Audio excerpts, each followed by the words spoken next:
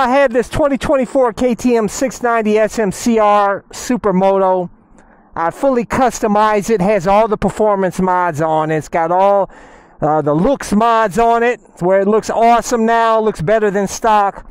I've had this for a few months now, and I'm going to tell you why I will not buy another KTM motorcycle again. Let's go for a ride. Subscribe today. First off, before I tell you why I will never buy another KTM motorcycle. Now, I know that's going to upset some of you guys out there, and I'll get to that in a minute, but I'm going to tell you, it doesn't matter what motorcycle you're riding out there.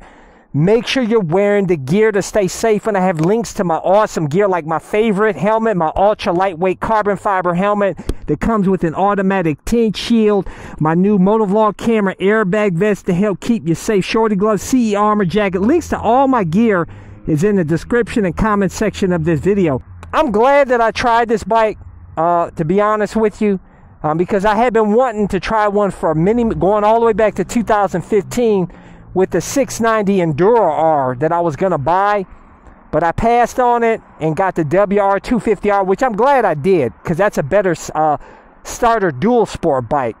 You know, even though I rode super bikes and super sports, you know, fast street bikes, getting into the dual sport world, I'm glad I started small with the WR250R and gained some skills and confidence with the smaller bike, and then worked my way up. You know, I got the YZ450FX custom Supermoto. That is my favorite. I like that bike better than this bike, to be honest with you. It's more fun, a little bit more fun, I'll tell you, but it requires so much more maintenance than this bike. That's why I love this bike, because it's so low maintenance. But I will tell you this, what has me really concerned about this bike, even though I haven't had any problems so far, but I haven't even hit 1,000 miles on this bike yet. I haven't even done a first service on this bike yet, man. I have multiple bikes, as you guys know. I also own a 2022 Yamaha MTL7, and of course my 2019 YZ450FX custom Supermoto. So I split my time between the bikes. I don't ride a lot because I've been doing a lot of renovations to my house, and which I'm finally done after 2 years, man. Gosh. Now I'll be able to ride more, take some motovan trips and everything. I look forward to doing some new adventures with this channel and having some fun. But I'm going to tell you this, I did have one problem with this bike so far, I will mention, is that I was rev bombing the hell out of it stupidly, and I heard a big pop and the bike cut off. My motor cut off. I don't know what happened, bro. And I thought I was stranded, man, but luckily I got the bike started back up, but I haven't had a problem since then. But I'm telling you, since I got this KTM, I've had a flood. I've had a lot of people leave comments that also own this bike that have had problems, nothing but problems. There's a motovlogger, his goes by the name of Life Well Ridden, and he's had this bike and chronicled his journey with his 690 SMC R. Did tons of mods on, even more mods than I did. He did all the same mods, but even more. And I think the engine, I forgot exactly what happened, but it caused the engine to blow up. So that was very concerning to hear that. But also I've had a slew of comments lately from people that own this bike. One guy said he has a 2023 690 SMC R, and his first one he got had some oil leak.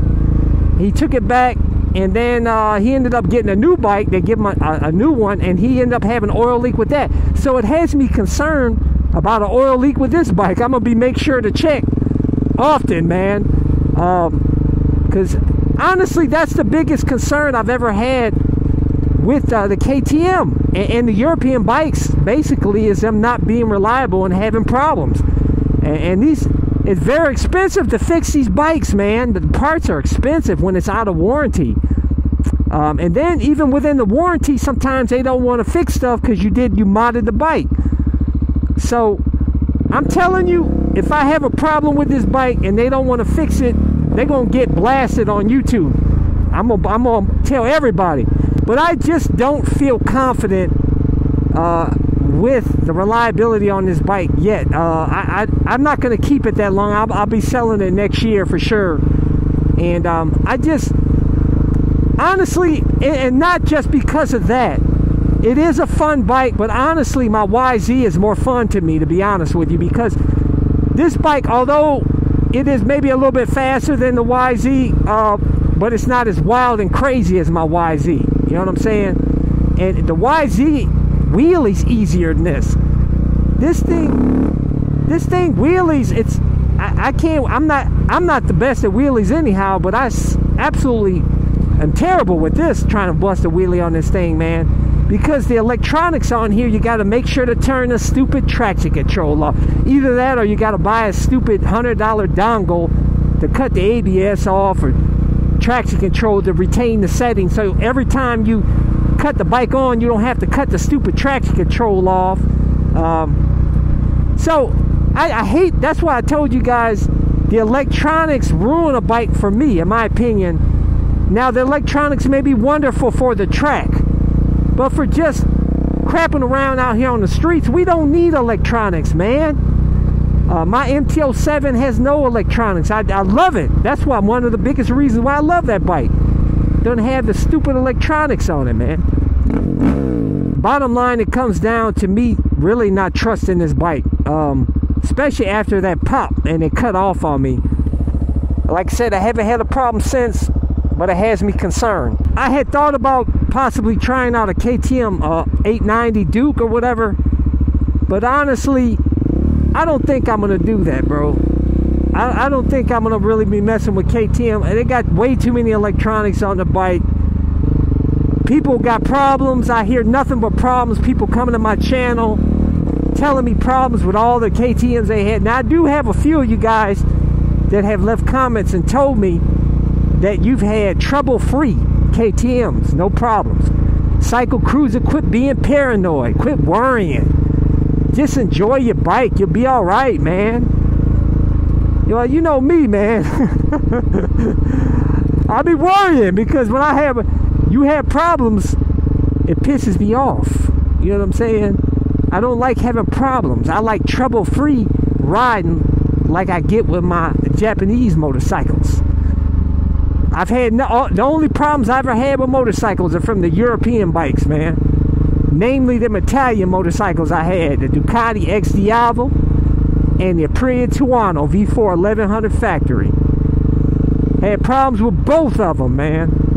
And I got rid of both of them in a timely manner. Let's go do some off-road action on this for the very first time. All right, it's been a while, man. Been a long time. All right, just ride up here. Yeah, baby. Hopefully, right now I'm rocking this new action camera here, man. So I'm curious to see how good it is in low light, the low light performance of it. Oh, I hope this isn't muddy because I will get stuck back here because these are street tires and they suck on, yeah, baby. We out here doing some trail action out here on my 6.9 SMC R, baby. Yeah, first time ever. And I have regular stock street tires on here. And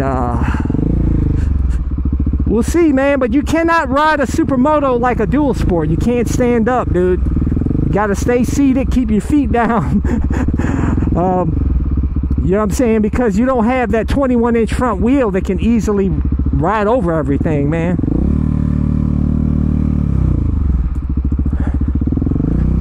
So you gotta treat it very carefully, man. And so far this bike feels good, man. Even though I ain't doing nothing, but it feels good just cruising here on this trail. Now let's make sure I can get out of here, dude. It's getting dark. We'll get up on out of here, baby. Uh-oh. How do I get out of here, dude? Follow the trail. Follow the trail. Don't want to get... Oh, Lord have mercy. Hopefully I can get out of here, man. Don't want to get lost in the woods, that's for sure. Okay, we're going off the beat path here. Okay, that looks sketchy. I'm going back the way I came, dude. Don't want to get lost here. Let's get out of here, man.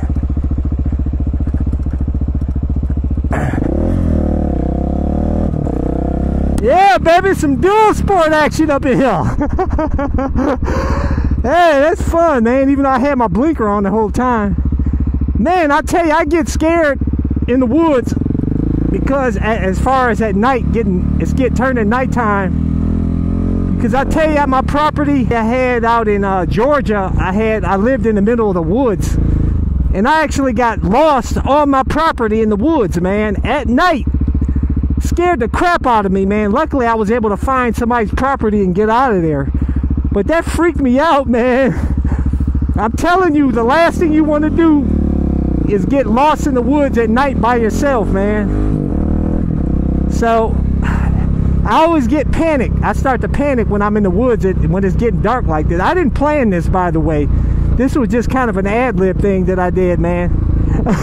By the way, this bike feels good off-road. I didn't feel the weight as much as I thought I would, even though I didn't do nothing serious.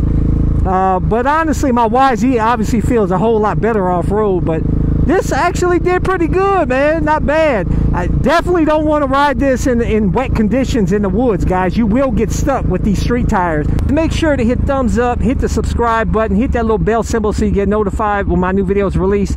But I release new videos every Sunday, Tuesday, and Thursday at 11:30 a.m. Eastern Standard Time. Until next time.